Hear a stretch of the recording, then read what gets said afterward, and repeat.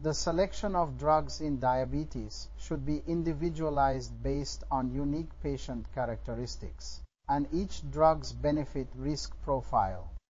Hello everyone, I am Dr. Yusuf Hamad, and here I will show you the diabetic drugs which are preferred in specific cases. Case 1. Overweight or obese patients.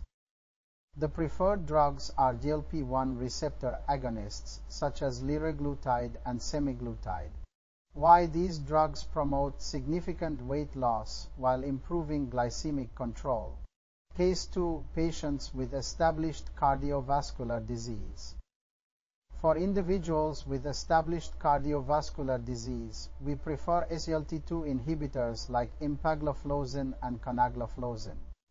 These medications reduce cardiovascular events and mortality in high-risk patients. Case 3. Patients with heart failure. Heart failure patients benefit most from SGLT2 inhibitors such as dapagliflozin. These drugs reduce heart failure hospitalizations and improve outcomes regardless of glycemic status. Case 4. Chronic kidney disease.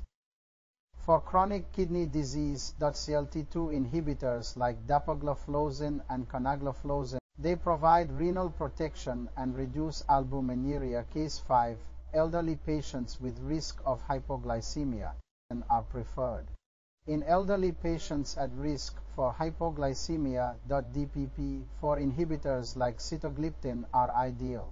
These medications have a minimal risk of hypoglycemia and are weight neutral.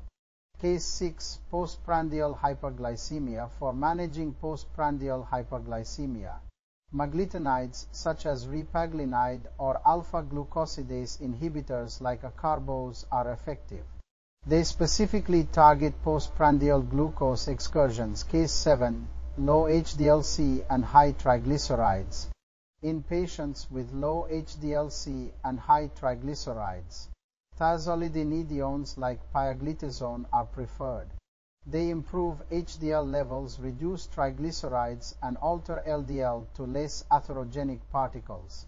Case 8. Severe hyperglycemia with symptoms. In cases of severe hyperglycemia with symptoms, insulin is the drug of choice. It provides rapid and effective glycemic control, especially in acute settings. Case 9. Patients with high hypoglycemia risk. To minimize hypoglycemia risk, consider SGLT2 inhibitors, GLP-1 receptor agonists, or DPP-4 inhibitors. These agents have a low hypoglycemia risk profile. Case 10. Polycystic ovary syndrome. PCOS. For PCOS, metformin is the preferred drug. It improves insulin sensitivity, enhances ovulation rates, and supports weight management. Finally, remember the golden rule.